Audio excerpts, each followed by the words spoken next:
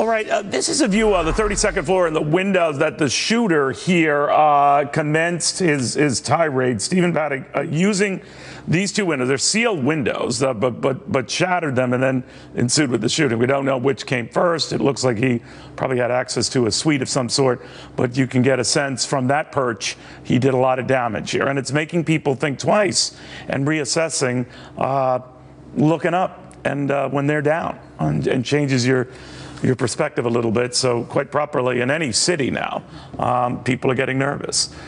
So what to do about that? The psychotherapist, Dr. Robi Ludwig. Doctor, we were talking about that here at Times Square, just around the block. People are going to be looking up. They're going to be a little concerned. Older hotels that have windows you can manipulate. Forget about breaking the glass. So it's a whole new fear for people. What do you tell them? It is, and so it kind of breaks the denial that we're safe, right? But when any incident like this happens, we have to learn very quickly.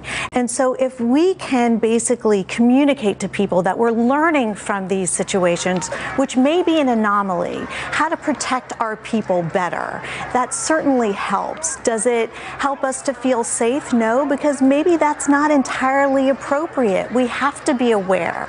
We have to know that where exits are. We have to do our best to live our lives, but we also want to make sure that we're learning that hotels maybe can ensure the safety by looking at luggage. Whatever the police determine is the best way to proceed is what we need to do to ensure. But now you got to wonder whether we need magnetometers now when you check into a hotel and all the other stuff that comes with that. And how this guy got all that weaponry up there. Certainly could have made it in one trip, but he was there since last Thursday. So you're examining this. What are you looking at? So we have to look at this man's history. How did it go undetected? What was it about this man that, how did he become so dangerous and undetected? We can learn things in hindsight that can help us as we move forward.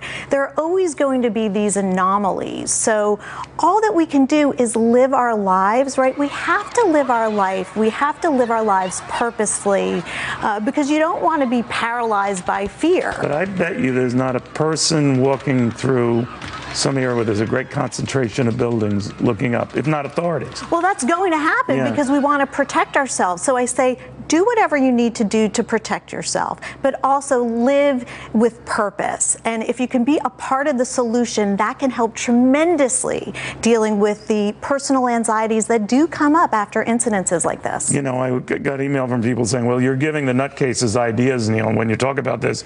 I don't think I'm the one who started it, but given a development like this, obviously, people are going to say, gee, you know, all this time, the bad guys have been ramming into people on the streets or mowing them down or finding something to inflict a great deal of damage. And then along comes this guy who does this from above. And it's a realistic concern because what we know about violence is that it can spread and it can catch. So people can see things and get ideas. There is some truth to that. So how do you handle these stories responsibly so you're not giving ideas, you're reporting what actually happens without some person who's disgruntled, envious, angry, getting an idea of how to harm innocent people. Now, this so happened to be at a concert. You know, it was in its third day. It might have something to do with that, the large crowd outside. It might have nothing to do with it. He might have planned this just taking pot shots at just people gathering, you know, along the strip, and there are always a lot of people at any hour of the day, as you know, in that neck of the woods.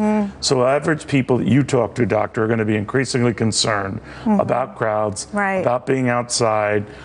What do you tell them?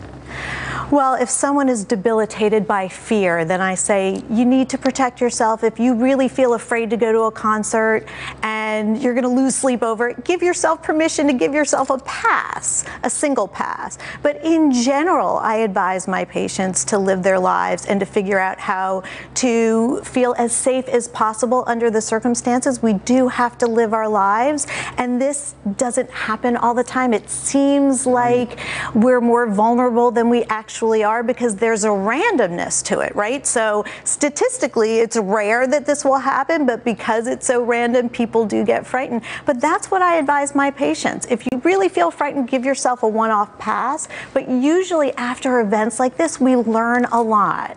And people are safer after incidences like this because the police are more aware, people are more aware, where these concerts take place are more aware. So in some cases, it is safer after these kinds of incidences. Yeah, Doctor, good words of advice. We'll just try to stay calm. Yeah. As you say, easier said than done. Purposeful, soothe yourself, and move forward with purpose. All right, thank you very much, Doctor. Good seeing you.